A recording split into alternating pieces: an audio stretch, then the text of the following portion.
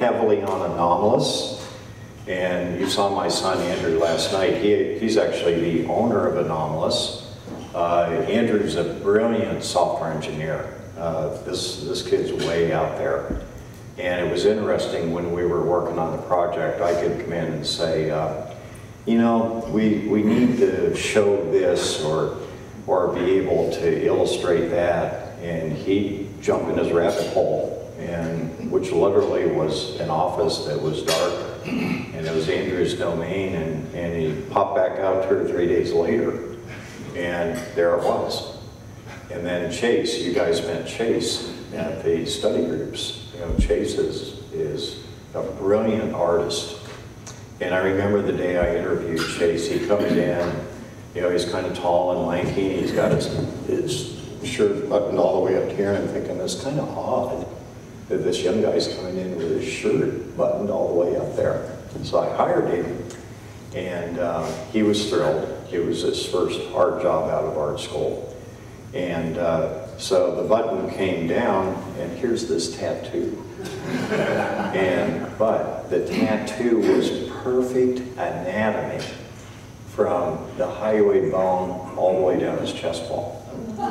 And so I said, why didn't you show me that when you interviewed? It would have been a feather in your cap. I could see, you know, I could see how focused you are in your artwork. But at any rate, Chase has become almost like a son to me, and he was a big part of development, as was Greg back here too. So it was kind of neat. I knew nothing about software and stuff like that, but I could kind of walk in and sense the energy that all these guys had, and things really developed very nicely. So the project ended a few years ago, but what's interesting is because it's a medical model, we can go back and look from a different perspective. Okay, so it's not like a cartoon where you've got one set perspective. It's a medical model that can be looked at a number of different ways because we've got all these objects built into it. Now this is now open source software, and what that means is it can be added to by other developers if they want. I don't think there's been much action on that front, but it is open to be able to do that, and you can get it for free now. So it's open, it's free. We don't harvest data.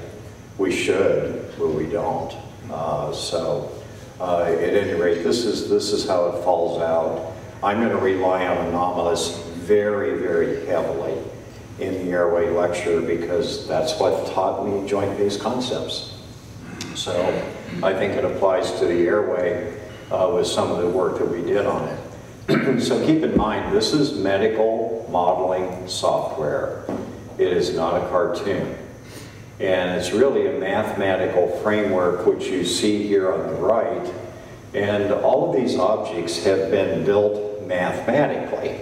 Okay, and that's kind of what Andrew did and Chase did. Andrew would program some way for Chase to develop the framework on the right, and then Chase would skin it. Skinning simply means you make the object look like it should.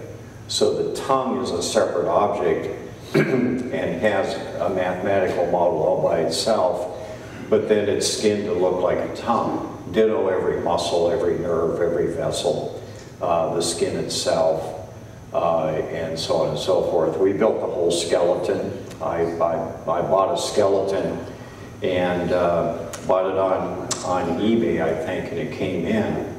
And I opened up the box, and the bones were dirty. And I looked at it, and it came from China. So I made him take it back, and eventually found a clean skeleton that I think had belonged to a chiropractor. So, but I mean, it almost sickened me to see this box, and it was from China. And so there was somebody that probably, you know, did what you could imagine. So at any rate, everything is its own object. Each tooth is a separate mathematical model. We built the gingiva maxilla and mandible, we can add that and take it away. Each muscle is also a separate mathematical model. And so I think a lot of times, as I presented this to you guys, I would just show you what was on the left. But there's a lot of data that is in the model itself that is kind of spelled out by what you're seeing here on the right. So because it's a mathematical model, you can manipulate math. You can manipulate in space and do different things. And so one of the key things we can do is point-to-point measurements. And we've programmed certain things in. We could program much more, but basically we've programmed things in like Ramus height, and that would be in this top category right here where we're looking right here. And then we've got the occlusion. And the occlusion I based on the tympanic fissure. Now that goes way back. The tympanic fissure is a repeatable measurement point on the skull. So the tympanic fissure separates the TM joint fossa from the ear, and there's a bony wall that then eventually becomes a cartilaginous wall more laterally, okay? So the measurement point should be the lateral part of the bony part of the fissure. That's a point that can be replicated as you're looking at things. And to measure the occlusion, basically I took a measurement to the first molars, the mesial contact point of the first molars. And so this would be the distance say to the maxillary first molar from the fissure. This is going to be the measurement to the mandibular first molar. Okay, and you can see they're going to be about 5 millimeters longer. And then we also programmed in looking at open bites at the incisors. And then we've got volumes down here. I'll talk a lot about the volume of the airway and kind of define that for you as we go through the modeling. So we can do these measurements, but another key thing about the software is that we can make it dynamic. So we can actually make the objects move, in particular the mandible, okay? And as the mandible is moving, we can real-time track exactly how these numbers here will change as we do that. And then we can do volume calculations. And the volume that we defined here is the oropharyngeal cavity. And I'll give you the outline of that here in a little bit. So here in the model, I've protruded it a few millimeters, and the oropharyngeal volume has gone up from 100% to about 110%, okay? We don't have to go that far in the real world. In the real world, if you look at what a little bit of protrusion will do, you'll see that it can make a significant change in your airway dimension, and we will talk about that. And then you can program this, so the model can be programmed to do movements. So there's actually in the background a timeline where we can lay down all these different things. We can zoom in and out, we can pan it. Just imagine developing a movie, okay? As we're developing the movie, we can change the angulation where you're looking at this model. We can zoom in and out as you go through the timeline. And we can also add and remove objects, add and remove movements and so forth. So they're like 6 different lines. And we're just adding or subtracting things in those lines. We built objects. And you've seen some of the things in Anomalous where I've got a finger that can point.